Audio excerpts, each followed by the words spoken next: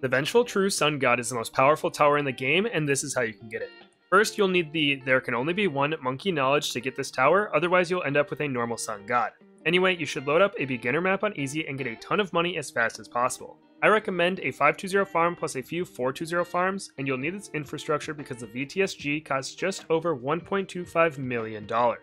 Anyway, once you are in free play with a ton of cash, you're going to need a 300 Sun avatar and place at least $50,000 worth of monkeys in 3 of the 4 monkey categories inside the range of the Sun avatar.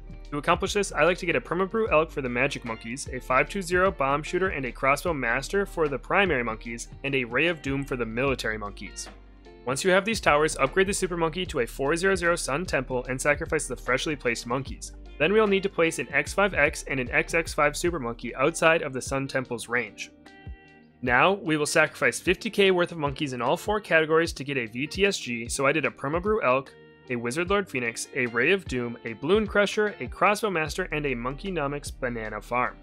Then upgrade the temple to a 5XX Sun God and it will transform into a VTSG if you did everything right.